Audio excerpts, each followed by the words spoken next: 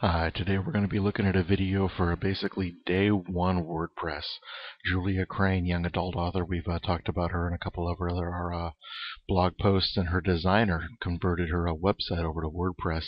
Actually did a fantastic job if you look at it right here, because her website was absolutely beautiful before.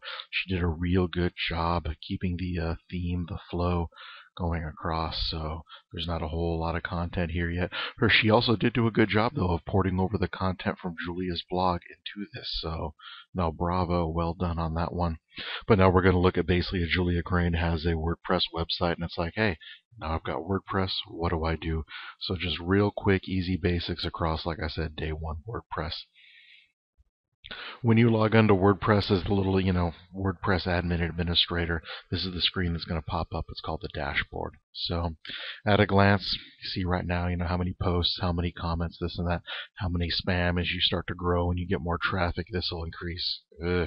Darn near exponentially, it seems like.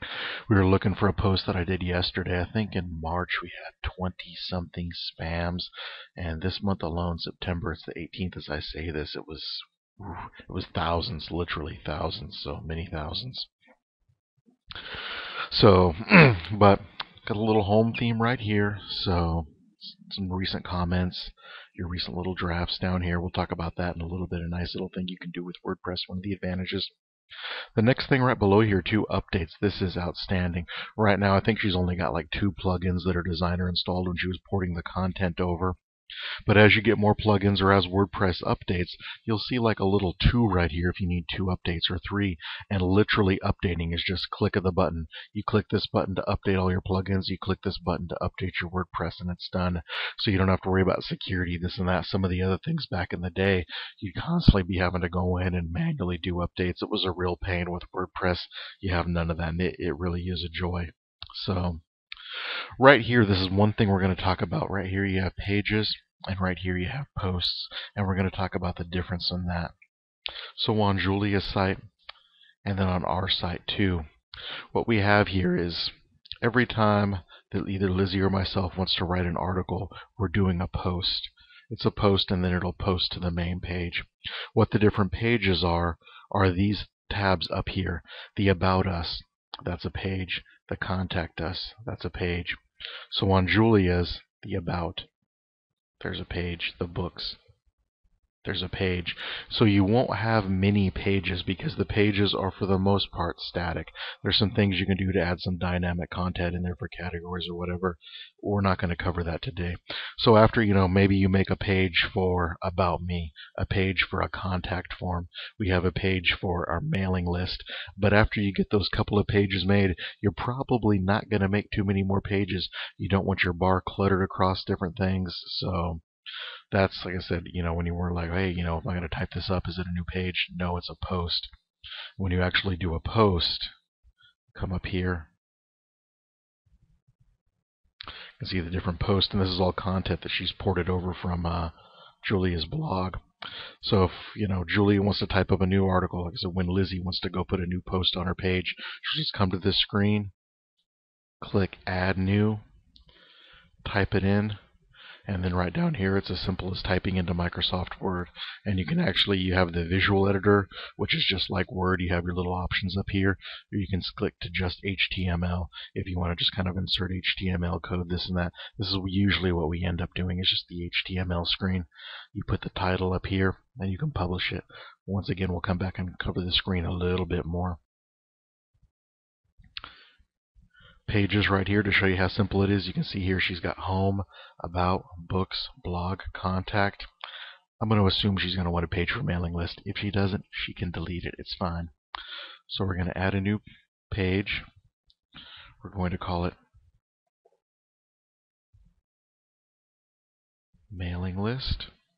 We'll leave it blank right now. We'll publish it. Okay. Now if we come over to her page again and refresh it, she's got a new page on there called Mailing List. And there it is. And you can mess around with the order, this and that some more, fine. But that's how easy it is to add a new page. Now if she wanted to, do a little form, whatever, from the MailChimp, she could add it in right there. So the comment screen right here, Okay, that's fine. After you, one thing she hasn't done yet is the plugins for Ask-A-Met. Once she installs that, like I said, as she starts to get more and more, then she'll have a lot of spam. And so then what she'll do is just from the dashboard, you'll just click on the spam. It'll bring them all up. You just check this to check it all. Click empty spam, and even if she had 4,000 spams on there, it would empty them all at once. It really is that quick, the 2 clicks.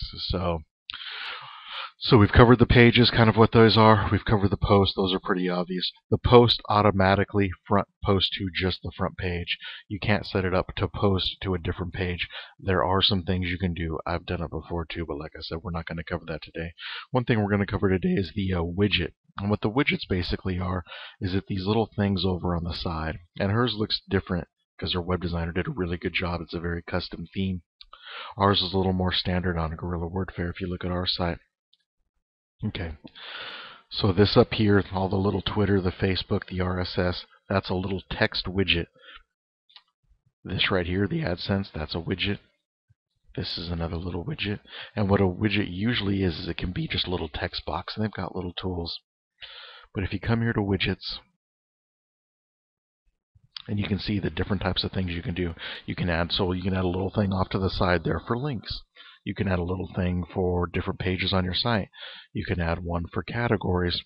What a lot of people end up doing, excuse me, is when you go to someplace else, like this off Amazon, this is one of their little widgets. And so you add in your covers, you do this and that, and then it gives you a little chunk of code. So you take that code and you need to copy and paste that code onto your site. So what you would do is you would come here to your site, you would click on appearance. Here's your little theme. You can click on widgets or just straight down here in widgets if you wanted to. And so right now over here in the widgets, she's got coming soon, recently released, and then Julia would love to hear from you. Okay, like I said, it looks quite a bit different than the normal ones because she's got a little more on here. On ours, it's more of just a straight down. This is what it looks like, and yours probably will too for right now, unless you started modifying the theme. But we want to add, say, a little link section right down in here. So we would come here and grab a little text one. We'll just do text. Could do it. Test. Click hi. Click save, and obviously you can put HTML in here. So if you're doing links, obviously I would actually put the little HTML code for a link in here. But right now, if we come back and we refresh Julia's page,